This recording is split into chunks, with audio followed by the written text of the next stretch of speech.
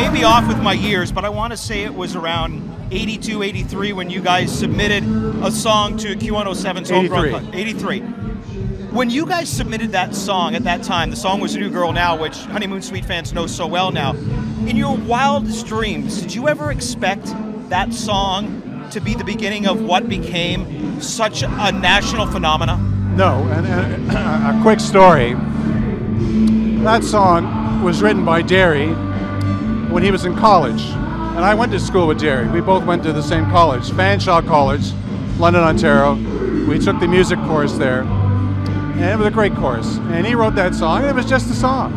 And I don't think he thought much of it, and I, with all due respect, didn't think much of it. We thought he had better songs. And when they entered into the Homegrown contest for Q107, that was the one that they liked. That was the one that they played. It eventually won a national contest, and that was the first single. And it did initially in early 1984 when the record came out. It did much better in the U.S. than it did in Canada.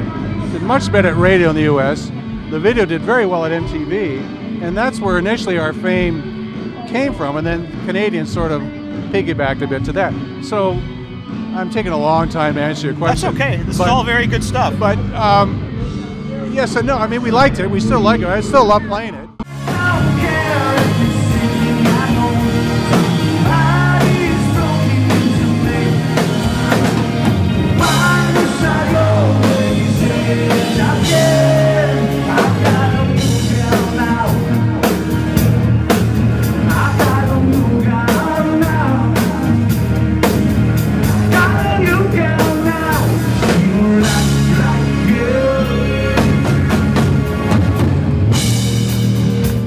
What was the feeling like the first time you played an arena? Because I know as a kid, being in a band, 15, 16, there was always that dream of what would that be like to get on the stage at Maple Leaf Gardens where the Leafs play, because you see concerts there, but to know that you're being surrounded by 16, 18,000 fans. What was that like first time? Nerve-wracking. Yeah, that's one of the shows you're talking about, right? Well, that was a little further into our career, but before that in '84, we immediately started, we got on an April wine tour, and initially, excuse me, Corey Hart was the opening act, and he got sick. His throat couldn't handle it.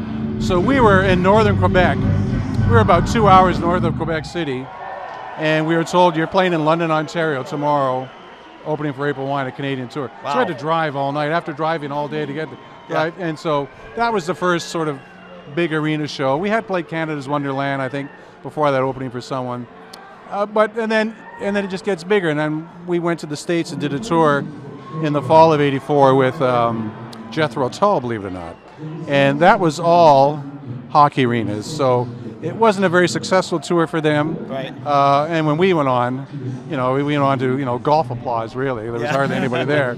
And I used to say I felt like it was a WHA game. There was hardly anybody there. But we went over pretty well. Yeah. But we played, all, from Joe Louis in Detroit to the Montreal Forum, Vancouver P&E, the LA Forum. I think I played the LA Forum maybe half a dozen times.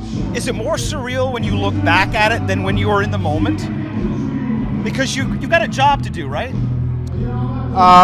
Yes and no. I mean, when you're opening acts, people aren't really there to see you. And the theory was at the time, it's best to go on and play in front of a few thousand people and win them over, as opposed to maybe playing a small club to 100 people or 200 people or whatever, whether that was true or not. But it was good for us. It got us tight, got us used to playing big stages again, and or playing big stages for the first time. And so it was surreal at the time. It is kind of surreal now that it was so long ago, and that a lot of these bands are still doing it. And you realize how lucky we were to get in those positions. You mentioned the videos. Was Wave Babies as much fun to make as it was to watch? Watching you playing the pails and torture. Really? Torture to watch me, and again the stupid faces I was encouraged to make. But also, believe it or not, that video was very hard to make.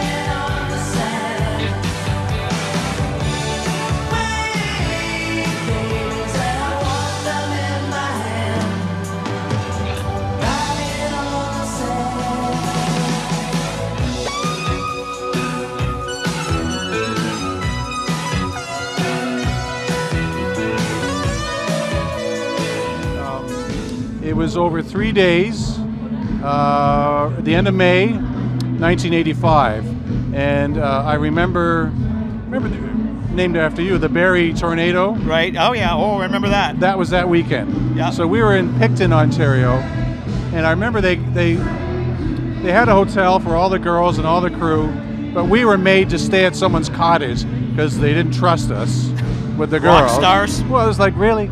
And then they made us get up at 4 o'clock in the morning to come in for makeup because they wanted to take advantage of the sun. So our day would start at 4 o'clock in the morning, and then go until 9 o'clock at night. And so that was 3 days in a row. So it was awful in that respect. So it was not enjoyable. The weather was colder than you thought it would be, but it was a very good video. It came out very, very well. A great director for that, and of course it's still remembered by everybody to this. And the girls, and we didn't get to know the girls on a personal level, and they were lovely. Yeah. They were the nicest girls, and they weren't being paid. They were making no money. Really? And we had a wonderful time in that regard. They were lovely. You mentioned having fun. You mentioned having a wonderful time. You also touched on the fact that you left the band for a while in the 90s. What led to you wanting to get out? Was it just a matter of, I'm done with this lifestyle? Was there personal reasons? What led to that? Yeah, I was kind of done with it. I was not motivated as a musician anymore. My playing wasn't really that good, and I wasn't really, times were changing. I wasn't really excited about where the band's songs were going to expect. And in reality, they were willing to make a change too, because they hadn't done anything for a while, hadn't played in a long time. They still had a record deal, but clearly we weren't a big deal at our label anymore. So they wanted to move on and try different players too. So it was very lucky that we all ended on a good note, on a positive note, really. And I wanted to try something different. And so I did work in the industry. I worked at SoCan for 11 years. Wow. And enjoyed that very much. And but it also gave me more of a desire to get back into playing and more desire to get back into practicing, which I wasn't doing enough of when I was a professional musician. So, and then once I hooked up with these guys again in the early 2000s, I really wanted to get back together. And fortunately they said, well, let's try and do an original lineup, and we did for a while. And now we're 4 of the 5 original guys, and we're lucky because a lot of the bands we play in, except for Loverboy, there's maybe one guy, if they're lucky. And so Loverboy and us is 4 out of the 5 original guys. Or it could be like Foreigner when you don't even have one member of the original band. We did a tour with Foreigner. Yeah, I know. And the one guy, Mick Jones is there sometimes. Yes, very good. He runs the band, but he doesn't always play with them. So there are nights where you're seeing Foreigner without a single original member of Foreigner. It's like seeing a tribute band, right? Well, yes, a tribute band with the best players you can imagine. Well, yeah. Like the drummer played for Whitesnake, singer, and the singer is a tremendous singer, and the bass player played for Dokken, and the guitar player played in Aerosmith for a while. So they're all tremendous players. But don't be surprised if this is the way of the future, that in 20 or 30 years, when bands are too old to do it, but people know the songs, people know the logo, they know the Kiss logo. Yeah. Like, don't be surprised if Kiss is still playing. Well, yeah. In 30 years. And with Kiss, they don't even need any members because they're behind the makeup. It could be people playing the role of Kiss, right? Even Motley Crue, and I mean, I could be wrong here, but look at someone like, in the jazz field. If you look at, the Buddy Rich Big Band, I think is out there, and Count Basie, and they have the name, they have the charts, they've got wonderful players, and if you're a fan, then it doesn't matter. So I wouldn't be surprised that eventually that happens in rock. How much different is it for you here in 2018 playing when maybe there's not the same pressure to impress a record company, to push records, to really generate that kind of revenue and stay relevant like it is in the 80s? Now you're doing it because you want to do it. Exactly. How much different is that for you? Tremendously different, and so much less stress. I mean, we have our own levels of stress, of course, but it's tremendously, it's 180 degrees different now.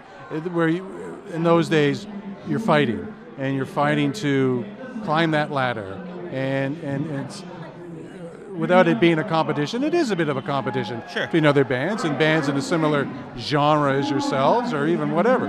And when you put a record out in those days, and today it's the same thing, you know, you're competing against everybody. Yeah. So, you know, when your album or CD or cassette goes on the rack at Sam's, it's right beside the U2 record or the Bruce Springsteen record. And so when someone comes in the record store, they have to make a decision on where they're going to spend their money. And that's totally fair. Can you imagine if you were trying to make it now? Because now the bands of 2018 are competing against all the other bands of 2018, but they're still battling Led Zeppelin, the Beatles, the Stones, Honeymoon Suite, all the bands. No, I can't. And because old music doesn't go away. It just keeps getting bigger and bigger. True. Mind you, I think a younger audience, which is what we're appealing to, is looking for newer music, really. And you know, and we'll always like our music from the 60s, 70s, 80s. Not, you talked about the 90s earlier, but there was some good stuff in the 90s that came out. There was a lot of good stuff in the 90s, and there's always good music coming out. And every era has its time, and usually it's 3 or 4 years, and they move on. And what you want to do is be a little longer than that. And I tell people today, you know, you fight to get a record deal, and we all did, and we all, you know, you probably did as well. But you know, then I say, believe it or not, that's the easy part, because now you got to convince people to buy your record, and not just one record. You want them to buy 5 records or 10. You don't want to be a one-hit wonder. No. And you guys had such a great debut album. I've been thinking, going into the studio to make the big prize, you're thinking, holy crap, the bar is already high. Well, I did, and fortunately we had a great producer in Bruce Fairburn, and a great engineer in Bob Rock, and their vision of those songs and the sound put together a great album. In my opinion, it's better than the first album.